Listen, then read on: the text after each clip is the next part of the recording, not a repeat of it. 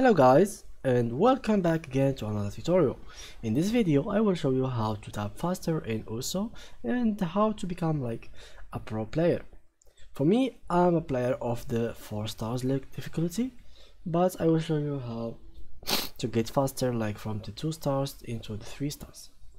First of all, the first information that I didn't know before is you can play using keyboard. For me, I used to play only with mouse and I had some problems doing it because I had to move my mouse and at the same time clicking on its buttons, and sometimes the button stuck, and yeah, it makes me tilt and quit the game.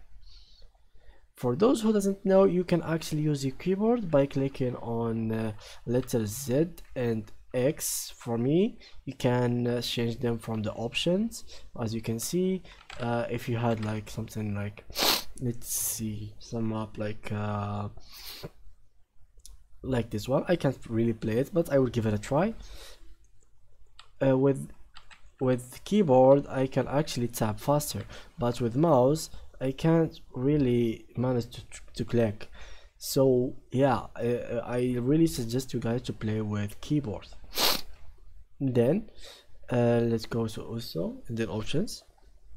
From here you can click on this icon right here, and here you can click on change keyboard bindings to make it as you like.